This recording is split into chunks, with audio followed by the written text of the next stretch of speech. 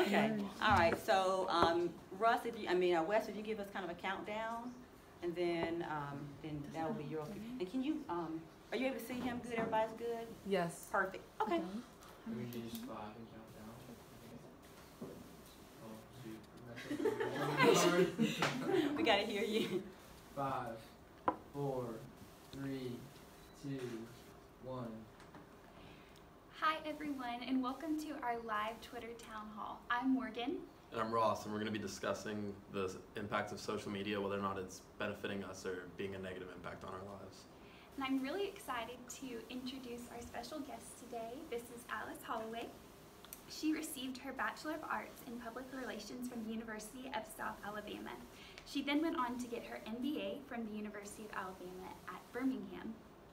She currently is the CEO and executive problem solver at Sky Connect, and she is also currently a professor of marketing at St. Bird University. Welcome, Mrs. Holloway. Thank you so much. We're just going to be asking you a few questions this morning, so Ross is going to go ahead and get us started with that. Okay. Yeah, so would you say in the long term, do you believe social media is benefiting or more of a negative impact on the youth who have grown up in an age surrounded by it? Well, I always think information is power. I think it's important that we have these platforms and tools that allow us to be internationally connected. Years and years ago, we had the encyclopedia way before anybody, any of us were born here, right? But no, seriously, when the encyclopedias were around, you only could get information from books. And they were dated because once you create a book, the book is on the shelf for 15 years, sometimes 20. And so things change over those times. So I believe that the age of social media is perfect for where we are right now. I believe it's helped us to be empowered with information. I believe it's brought us together across the country. I believe it has given us an opportunity to really be free to express ourselves.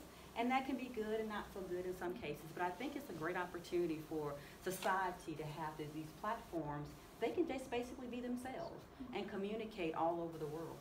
That's a really good point.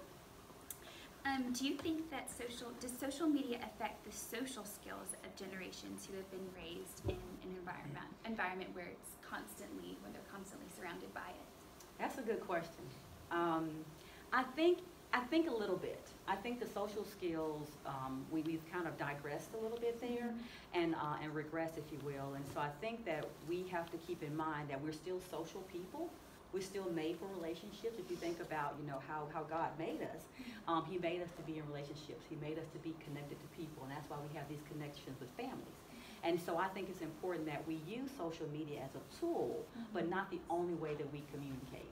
So I think that it has had some impact on us socially, yes. I even think in the way we communicate verbally, and even written words have been skewed a little bit based on social media because it's really quick. It's quick and it's impactful, but it's really short.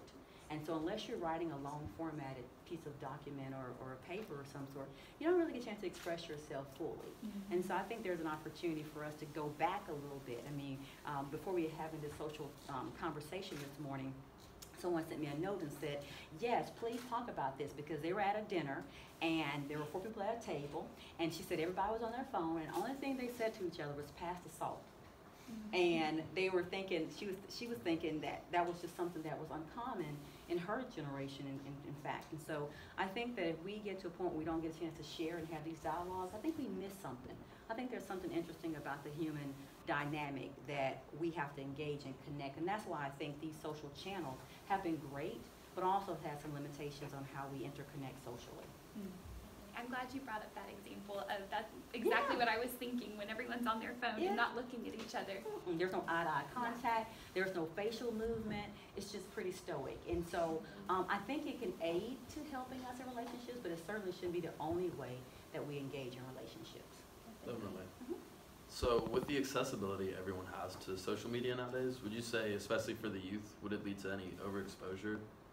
Well, I actually noticed on one of my social platforms that it gave you a time limit, so it'll give you a reminder that you've been on it too long, and which is interesting.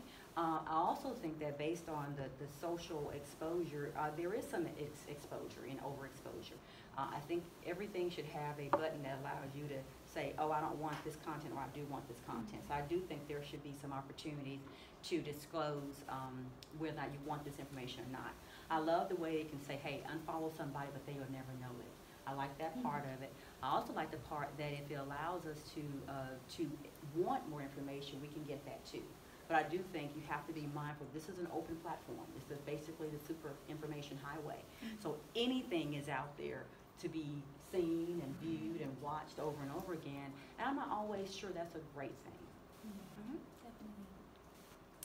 Do you think that social media positively or negatively affects the productivity and growth of people, especially in the more of the younger generation? Well, you know, think about if you're at work. When you're at work, you really want to be at work.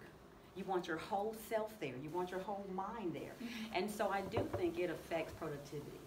If you're on your phone and you're supposed to be, say if you're a nurse and you're in that area and you're supposed to be working on a patient, you don't want your phone to be distracting, and you take a call and then now you're working with the patient and they get sick because of your inattention. Or you don't want to be a pilot, for example, and you're flying a plane and, oh my goodness, my phone rings and I've got to take the call. No, you need to fly the plane. You know, so you really want people to have their full attention where they are. It's basically, you know, like in the university environment, we really want students to focus on what we're communicating to them, because we feel we have valuable information and we feel it's a two-way street. So in our classroom in 405, we actually use our phones, you know, we actually use our technology, and we're encouraged to do that.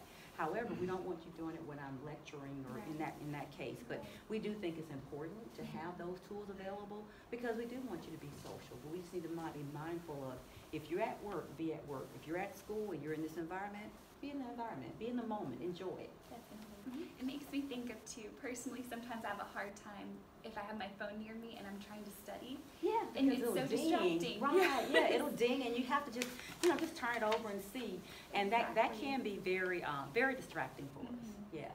Do you think being in the marketing sector, it's a little bit more prevalent with just coworkers than people in that industry? It is, but we still are in the work industry, and people have an expectation that, yeah, because you happen to be in a social media age that you grew up in, it doesn't mean we are adopting all of those principles. There's still a principle of, when you're on an interview, you don't want to be on an interview, and you guys know this, and your phone rings and you answer your phone when someone's trying to interview you for a job, you know, because they'll realize you're not paying attention to me. And what happens, the phone takes all of our attention. I actually am very interested in basically how do we kind of multitask. I know that people do that. I'm not quite sure that's the best way for us to be productive in a work environment or a school environment. So I think we have to put our full mind on what we're doing. It's basically like driving. You know, you think we can all multitask and do it well, but not really. Not really. We should be looking at how we can be more productive in the environment that we're currently in, and be in the moment for at least a little while. You've kind of already touched on this, but what do you think the biggest positive aspect of social media is, and that it has on people? I think now we can connect globally. I think that the fact of what it has on people is giving them a voice. And, you know, we do know that there are situations where people are bullied, which, you know, is a negative. But we also do know people who found their family member, and they found their key, you know, advisors or someone in their family over the years, simply because of social media and the connectivity of that. So I'm really excited that we've been able to have that dialogue and discuss that, because it is important that we keep social media as options for us. And I love the fact that all the platforms, you know, we're using Twitter for right now, we're using Facebook, we're using Pinterest, we're using Snapchat, Instagram, all these different platforms. And to me, I think that's exciting, but every one of them has their positives and negatives. So that's what I think about that. With so many social media platforms nowadays, would you say it can be a bit consuming to people's lives in all aspects, social, work, and just at home? Oh yes, you know, it's funny because people say that you look so much better on social media because it's staged, the lighting is just right, the microphone is great, the filters are amazing. And so, yeah, I do think that there's a challenge to balance my real life with my social media life. And so I think that that's what challenges people, because everybody wants to be, you know, in the know. They want to be in the know. They want to be impacted. They want to be engaged. They want to be, you know, in the moment, if you will, of all the activities. And sometimes that can be challenging to keep that balance. you know. So I think it does allow us options, but it's not the only option for us. Mhm. What is your favorite social media platform that you use on the regular? Well, you know, it's funny. I'm starting to use more Instagram stories, and I'm liking those because I'm using those. I've actually done a few boomerangs. I think that's kind of fun to do those. Facebook, I still tend to use Facebook for connecting with families, but I do love Twitter. I love the polling on Twitter. I love the activity associated with Twitter. I think it allows us some flexibility that you don't get in all the other platforms. Instagram allows me to show pictures and without saying much. And the little heart is just perfect, you know, if you want to like it or comment it. So it sounds pretty easy that I can just scroll through my photos and my carousel and find something interesting. So I found all kind of products on those social channels. So I think I have a lot, but I believe my Instagram stories are the ones that are kind of interesting and fun. I agree. I really like Instagram too. Really? That's probably my favorite as well. Okay. What do you like, Ross? This is gonna get some criticism from guys. Probably Uh-oh. Pinterest. Pinterest? Okay. You know, I like a guilty pleasure is cooking, and I really can't find except for those really bad recipes, except on Facebook maybe. So Pinterest has always just been like my guilty pleasure to find recipes and such. I would say you probably got some guys who like Pinterest as well. I think it's not too bad. So you're okay. You're good. Awesome. Okay. Definitely. So that is all the questions that we have. Do you guys have any questions that from our audience that we could ask? Yeah, we have a really good question from Ashley Henson, and it's, do you think that social media benefits or harms the job search and application process? Ooh. That's a good Can I get that question to you guys? Well, I think it aids in the process actually, because people are able to find information out about employers. They can find information about those who are employed at those companies. They can find salary information. You can find recruiters who are heavily recruiting for this platform, and allow them to basically have candidates who can be seen all over the place. And so, so I think it's a great opportunity. So Ashley, thanks for asking that question for us. I think you can use it to help aid in your job search. We have another question from Nate, and it's, which social media do you believe has the most negative impact or has been the most harmful to society as a whole? Ooh, that's a good one. You know, I don't quite know if there's one that takes the brunt of them all. Of course, we always think about Facebook because it was an earlier adopter early on. So you would expect they would get a lot of those issues. But it's like anything else, you know, the first 2 or 3 companies in a market have to kind of go through all the challenges, and then it gets easier for everyone else. And so I don't think there's one that's better than the other or worse than the other. I just think that the earlier person or company, if you will, in this case Facebook, has had to bear a lot of those challenges. So who wrote that question? That was Nate. Who wrote Nate, that question. okay. Very good, thanks for asking. And similar tone, Joy Kane wants to know what platform will stand the test of time. Do you have any thoughts on that? Wow. You know, I think we're never going to get away from pictures. I think we always want pictures of activities, of family outings and gatherings and things we do here on campus. So I think we'll never get away from photographs. I think there will always be something that will be a part of us.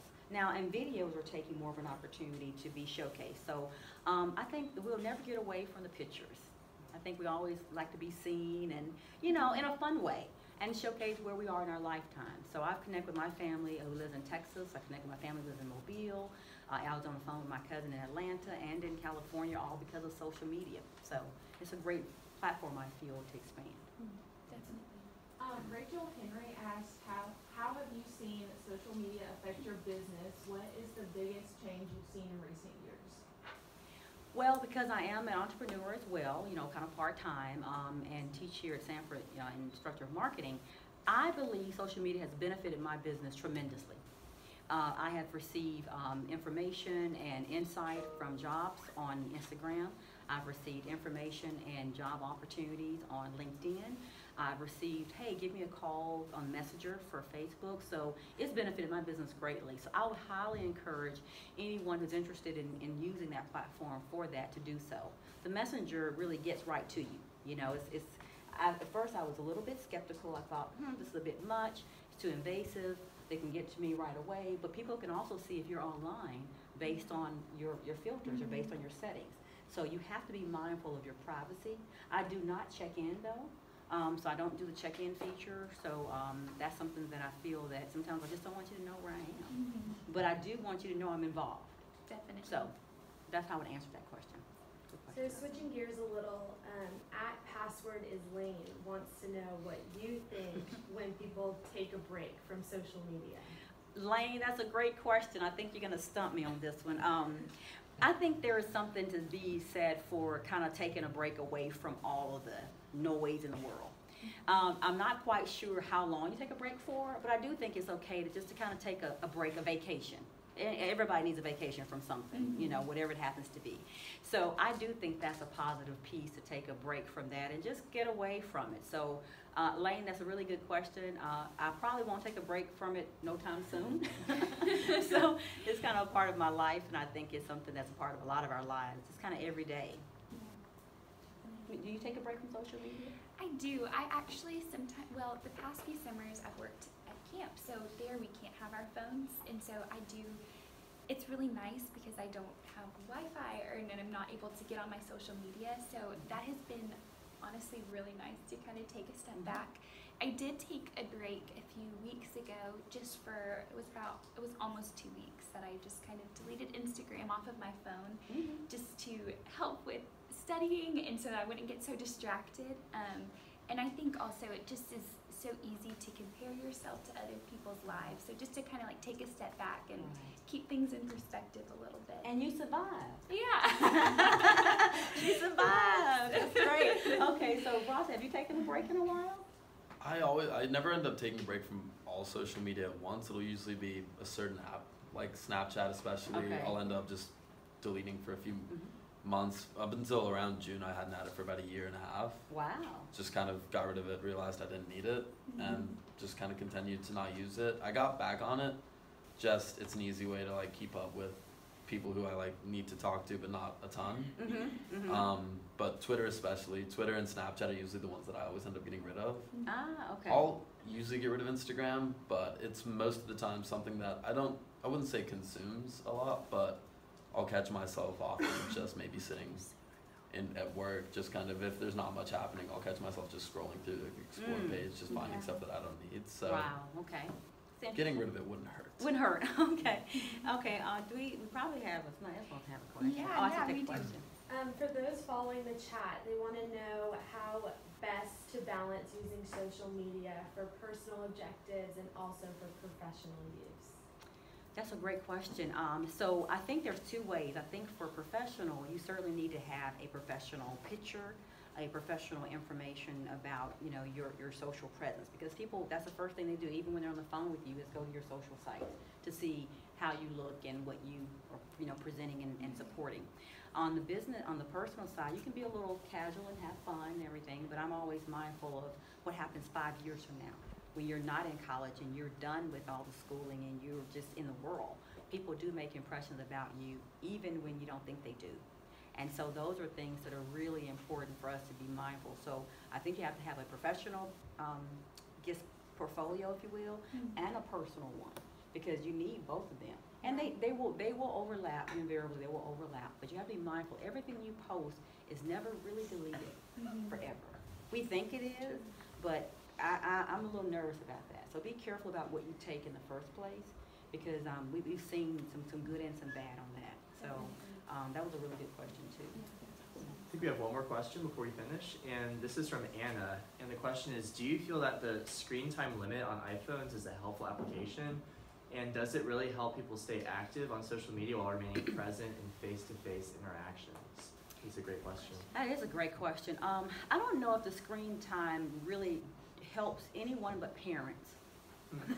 I think screen time, parents regulate it a little bit more, and they may look at that. I think that we are self-regulating ourselves as we get to be adults, and it's hard to manage it unless you're very, very disciplined.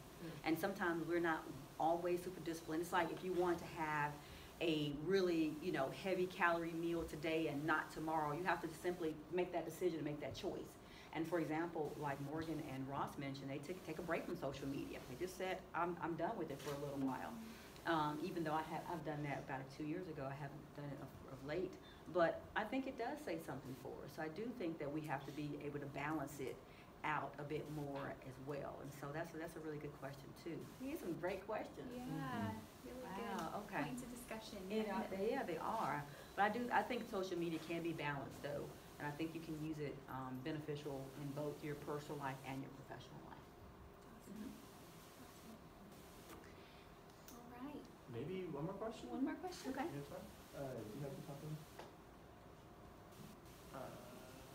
Yeah, because I think that the questions really help us to dig deep into the topics. Last one. So Wes wants to know what you think if social media is a tool that can be used for good or bad. I think it can be used for good. I also think it can be used for bad. There are people out there who just have great things to share, great business opportunities, great ideas, great creative opportunities, just great things happening in their life, and they want to share it, and we want to see it. We want to be a part of it. I think there also is a side that doesn't, have positive things to share it, and use this medium as a way to either intimidate or affect other people, and we just want to be mindful of the balance of that. So we have to be able to make good decisions about what we include and internalize. For example, I'm not a scary movie person. I just don't put that in my head. Yeah. And so I've made that decision. And Yeah. and it's nothing about anyone else, because I have a lot of friends, that's all they watch, and that's fine. But I just made a decision that some things I'm not going to let enter into my psyche. And so that's how I just manage the positivity and the negativity associated with social media. I just block things out that I don't want to have as part of my normal daily life. It's a great point. Yeah. And I think that That's all the time brings we us have. to the end. But thank you so much. Thank you so much. Thank for being you. here Thank you, today our and for audience as answering my well. questions. Thank you so much. You. Thank you. We appreciate it. Thank you, audience members. We didn't have a lot of audience.